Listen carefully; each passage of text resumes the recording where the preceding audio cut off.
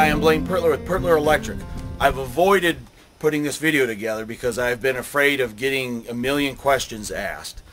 This video, I'm going to talk about the AC voltage path through specifically a snowmobile, and specifically at this time an Arctic Cat. The voltage I'm talking about is your power side. It's the voltage that powers your lights and your gauges, your hand warmers and so forth. So first I'll start off with the stators. I've got a bunch of stators here just to kind of give you an idea. Mid-90s, early 90s EFI Arctic Cat stator. We've got a couple ignition coils on it, but all of these other coils on here that are wound on these posts, much larger gauge wire, and this is the power side for your stator. And as I show you the other stators, you'll notice every single stator, the wire is much larger gauge on here, and those are that's the AC power that powers your, like I say, lights, hand warmers, gauges, and so forth. So this is like an early 90s EFI battery. So all of these would be used basically to charge the battery, and it's got 3 yellow wires coming out of it. It's one of the only ones with 3 yellow wires coming out that plugs into your wiring harness. Most of the other Cats just have 2 yellow wires. So I'll show you some more of those. This would just be an example of a ZRT stator 93 to 99. Same difference. You've got 2 ignition coils, low speed, high speed, but then you can see the much larger gauge wire on here, and this is your power side for your 93 through 98 ZRT 800, 900,000. And as you can see on this plug, there are 2 wires that are only yellow here. So the 2 wires, those would be the 2 wires you would check for your output on your AC voltage. So I'll run through a couple other ones here. I'll show you how to check the AC voltage in a minute here. Just a little bit newer style. This one here is like an 04 ZR440 Snow Pro stator. They use this also in like the ZR 800, 900s and so forth. Smaller gauge wire here is ignition, but this large gauge wire here, once again, that's power for your lights, gauges, and so forth. We'll bounce through just a couple more here. This is like a ZR, like a 440, 550, 650, 700s, early 90s. You've got the 3 big lighting coils here, and then we've got our 2 ignition coils, our low speed on the bottom and our high speed here on top. So instead of having several posts wound, we've got 3 large posts. And once again on this unit, we've got 2 non-yellow wires, you know, like our black and brown, and we've got 2 yellows coming out of here. So just a couple more here. This unit here is a ZR, like a ZR 600 EFI stator, but this is like a 2000, 2001 ZR 600 EFI stator. But so you've got injection coils, and then you've got ignition coils, and then once again, this other large gauge wire here is your power for your lights and gauges and so forth. And just one other one here. I know a lot of guys have the F-style chassis and so forth. This is like an 03 F7 stator here. Same difference, although we've only got the 4 posts here for power, and then we've got our ignition, injectors, and then fuel pump coils. So those are other ones on here. So this particular snowmobile, 94 Arctic Cat Cougar 440 liquid, has a little bit different stator in it. It looks different than a lot of the other stators used in Arctic Cat or even any other sleds.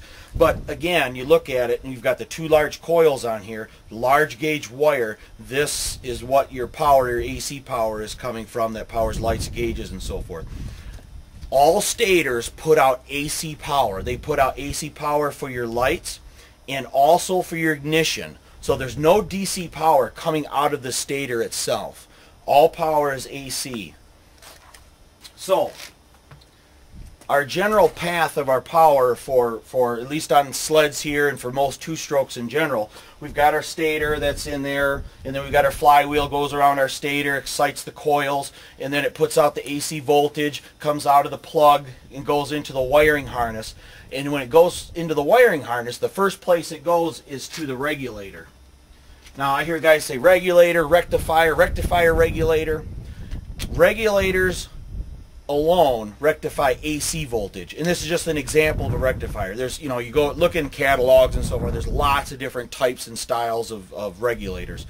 Regulators regulate AC voltage. Your stator, and I'll show you this in a minute, your stator is going to put out voltage anywhere from about 10 volts to like 30 volts coming out of the stator itself. Our regulator keeps it where the system can use the voltage efficiently, so it keeps it in that, if it's at a low idle 9-10 volts up to 12 volts. I've seen 13 14 at times. But that's what a regulator does. Rectifiers, you got rectifiers on car alternators and so forth. That's what you have the diodes in there and so forth. That's what essentially takes your AC voltage into DC voltage. So that's a rectifier, AC voltage to DC voltage. Now, a sled like the early 90s EFI sleds that had the batteries, then those would have a regulator rectifier, because it's regulating and then powering lights and so forth and rectifying, so it can also power and charge the battery depending on your system. There's different ways that they work that, but I thought I'd just let guys know they use regulator, rectifier, and they actually mean one and not the other at times. So primarily regulator, because everything running on your sled is AC voltage. The AC voltage that comes out and goes to your ECU or your CDI box, once it goes into the ECU or CDI box, that's where it is rectified into DC voltage. So coming out of your ECU or your CDI box or what have you, that is DC voltage, and then goes into your coils as DC voltage. It's amplified and comes out as DC voltage going to your spark plugs. So that's where guys, well, it's got DC voltage in there too. Yes, it does, coming out of the ECU or CDI box going to the plugs, but everything coming out of the stator is AC voltage. That's what we start with. So now in my other videos I talk about the stators, and I talk about open ignition, closed ignitions. And on the like the open ignitions, all you have to do is unplug the wiring harness from this plug here, and your sled will still run. The closed loop is when you unplug it, then you have to use the jumper wire on it. So this unit here is a closed loop system. So what I'm going to show you real quick, I'm going to unplug the stator from the wiring harness and show you the AC voltage coming out. So I'm going to have to use the jumper wire to do that. So you can see, like I say, how much voltage the stator actually puts out on its own. So on this unit here, we've got our, you can see our plug here. I know it's tucked in here a little bit, but not too bad. Here's coming out from the stator, and this is the wiring harness portion of it here.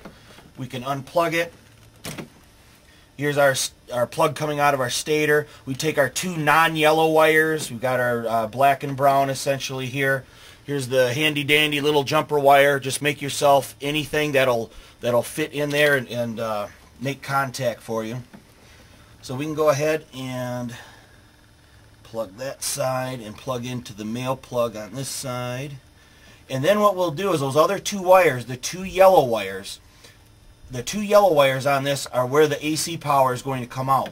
So you can start this up and then just take your multimeter, and we're going to stick it in the other side and measure AC voltage. It's going to be anywhere between, like I say, 9 or 10 volts at idle, upwards of close to 30 volts when you rev it up. So we've got that jump, so we can start it up now.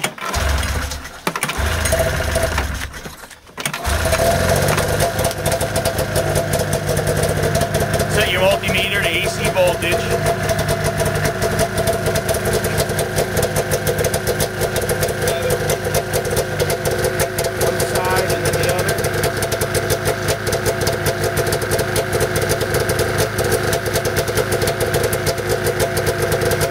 Our AC voltage coming out at idle. We got 10 volts. So I'll go ahead and rev it up just a little bit. I'll rev it up a little bit. You'll see it go upwards of about, I'm sorry, up to about 30 volts.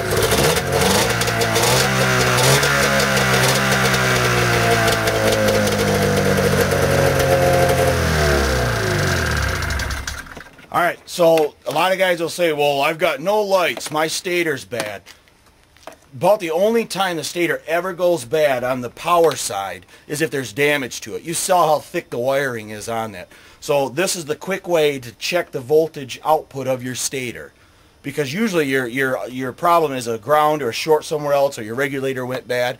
Stators very, very rarely go bad unless there's damage on the lighting coils of it. So we checked our voltage output. And before I go any further, my father had an excellent idea. He said, if your sled is running, you're having no problems, you can go out and just check all this right now. and just write down the numbers you get, so if someday something does happen, you can compare, you know, when it did run to when it didn't run. So we've checked voltage coming out of our stator right now. You saw, you know, about 10 volts at idle, almost 28, 29, almost 30 when you rev it up, and they usually max out around 5,000 RPMs or so, 6,000 RPMs. So we know voltage is coming out of our stator. Now, I can't really do it on this snowmobile because the plug is back there a little bit.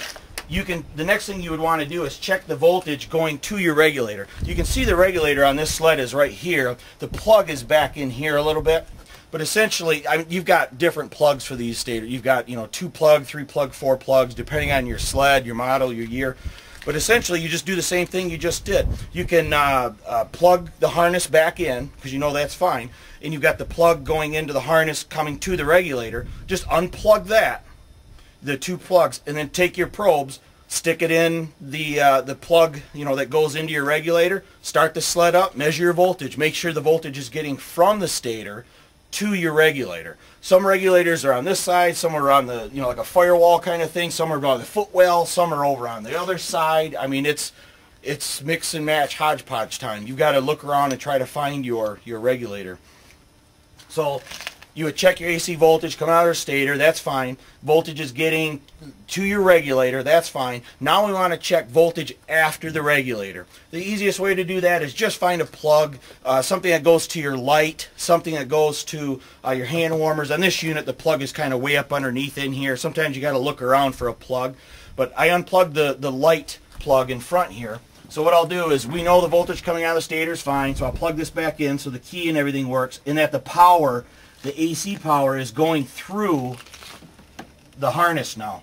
So when I start it up, you'll see where like the gauges work, the tail light works, but I've already unplugged the headlight on it. So we'll start it up. We'll just take, like I say, just take like the headlight plug off.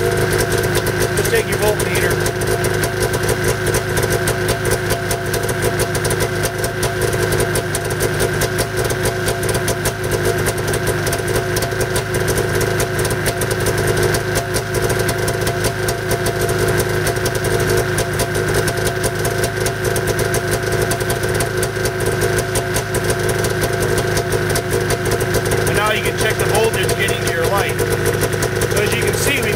Volts right now, but as we rev it up, it's not going to go up, you know, 25, 30 volts anymore, because the regulator is regulating your AC voltage.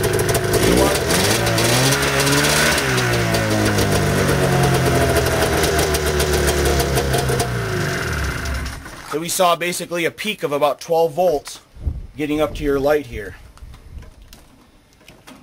So in a nutshell, guys, that's how we check our voltage. Our stator makes all AC voltage coming out. The voltage, once it leaves the stator, goes through a regulator most of the time. Rectifiers for when you have batteries and so forth. Goes through the regulator, and then after it leaves the regulator, that's when it goes through the sled and powers your lights and so forth. So you can check it coming out of the stator, check it going to your regulator, and then if you've got a light out, your rear tail light is out, you just, you know, you can find the plug for it, unplug it, and check your voltage and see if you're getting it at the light. And then obviously you can even check the ohms on the light to see if the light's bad, because, you know, a lot of times your light's bad. I had a guy one time, you know, blew all the lights in his sled. He thought the regulator was bad. But what happened was, I'll just grab this one here. But what happened was the regulator was down behind the secondary. It was a like 03 F7, and the secondary hit the wires here. So basically, the 30 volts coming to the regulator got to the secondary that made a path from the one wire to the other wire. It went right back out into the system. So he hit his whole sled with 30 volts. It was unregulated voltage and blew everything in his sled. He thought the regulator was bad. And we measured everything and so forth, and I said, well, your regulator's not bad at all. And then I showed him, and he's really, we took it, because he had bought a new one, took the old one, plugged it back in. I said, everything's fine. I said, you just cut those wires and, you know, shorted that path for a second, and, you know, 30 volts to your whole system and blew everything. But when it comes to electrical, guys, you know, you got to fish and look and measure and Oh, like I said, I kind of dreaded making this video ever, and I'm dreading some of the emails I may get, but this gives you guys some general knowledge. We can go out and look at some things yourself, and like my dad said, just go ahead and measure things. If your sled's running fine, just unplug a few things, measure a few things, and get an idea of what kind of voltage it is getting and where. And then if you do have an issue down the road, you'll have a few numbers to reference back to. So, all right, guys, be safe out on the trails. And this has been Blaine Pertler for Pertler Electric. Thank you.